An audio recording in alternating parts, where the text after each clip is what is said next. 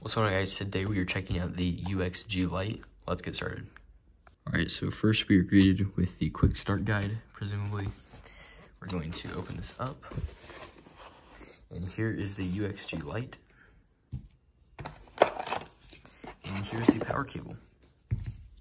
And that is all that's in the box. This is wrapped even like an Apple product.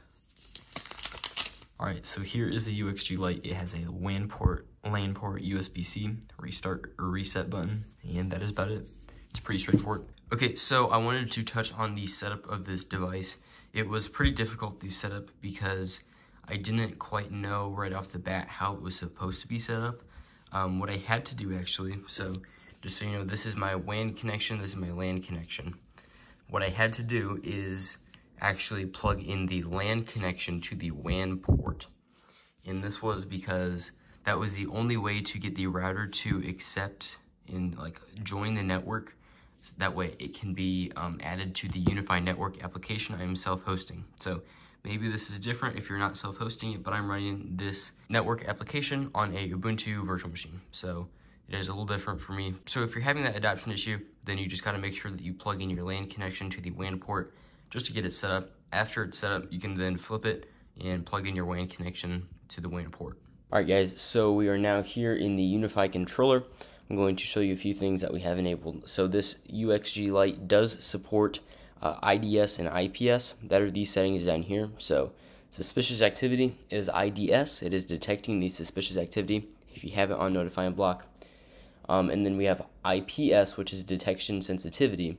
So it is going to actively block threats to your network. So I'm going to set this on high, and you'll see why here in a second.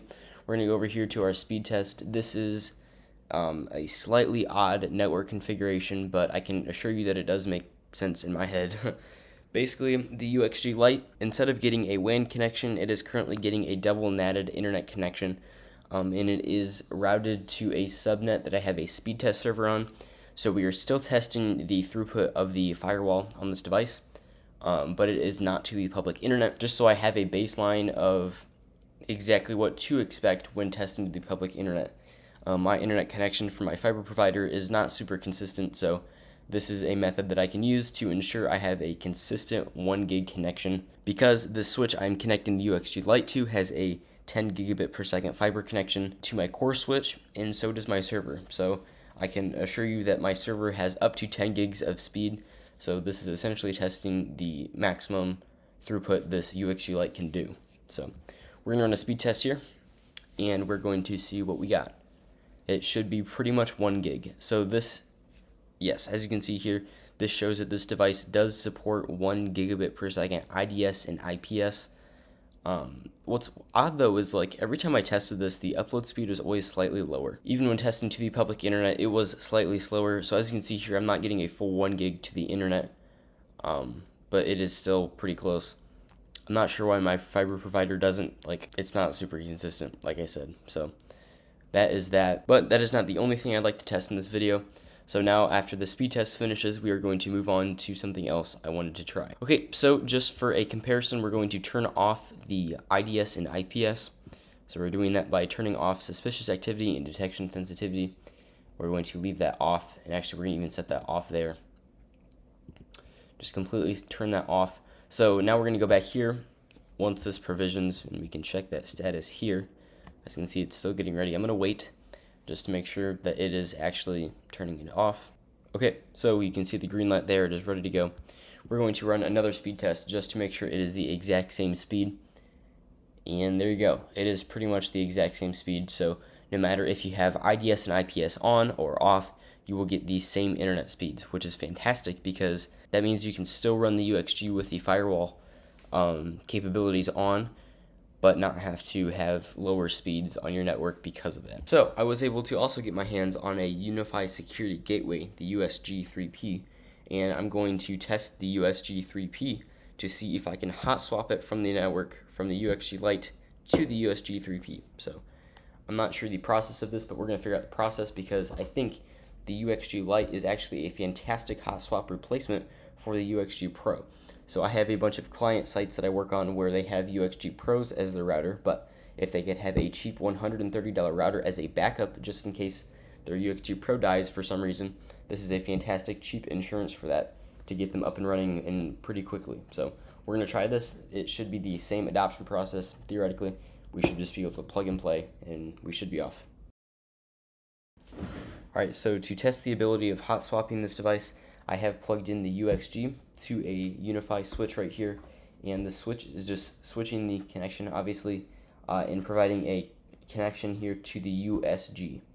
So there's two routers on this network right now, but this is actually the USG's WAN port. It is not the LAN port. So I'm going to see if that's what it takes to get it to adopt. The issue with my previous setup was that I could not get any DHCP on the network without having this router connected. So obviously we need something to route the internet connection temporarily so I can log into the UniFi controller, adopt the new device, etc. As you can see, we have a pop-up here from UniFi Network saying that we can only have one UniFi gateway at a time. So if we want to adopt the device, we're going to have to remove the old next-gen gateway Lite. So that is what we're going to do. We're going to scroll down here, go to the device, remove, and confirm. Now we are just going to wait for the UXG-3P to appear for adoption. And at that point, we are then able to adopt the device into UniFi Network. Okay, so now we're going to click to adopt the UXG-3P. It is now adopting, and the adoption has failed. How wonderful is that? So you can see the gateway is unable to connect to the internet. So now we're going to go to configuration over here on the left. We're going to say WAN DHCP 10.143.2.1, and we're going to adjust our range 10.143.2.2, 10.143.2.250. HTTP, we're going to paste in our controller here, and we're going to say /inform, and it wants port 8080 here. Alright, so now that the LAN IP has changed, we're going to switch back over our network. We're going to reconnect the USG to our network as well. Alright, so just like that, we have adjusted the IP address of our router, and this was because we have switched the default subnet of the router. That was the issue why it was not adopting.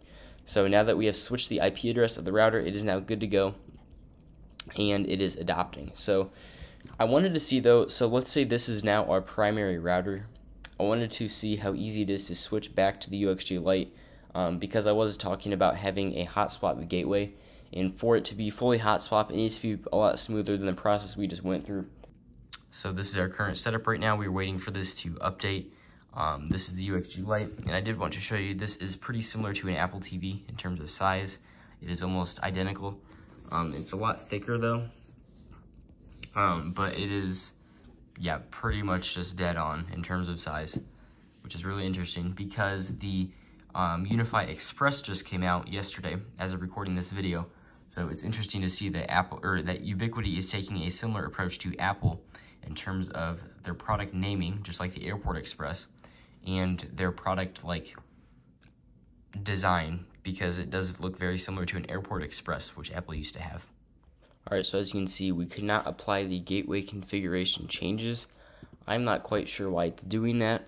All I know is that I'm not going to continue messing with this, and we're going to adopt the UXG-Lite. Now that it is up to date, we are going to move the LAN connection to the LAN port, plug back in the WAN connection. Alright, so there we go. We are now back with the UXG-Lite. Alright, so that was just a quick look at the UXG-Lite. If you have any questions or want to see anything else done with this router, let me know. Leave a comment down below. Reach out on my website. You can ask any questions on my website. I will get back to you as soon as I can. So like I said, thanks for watching. I hope you have a great day. I will see you in the next video.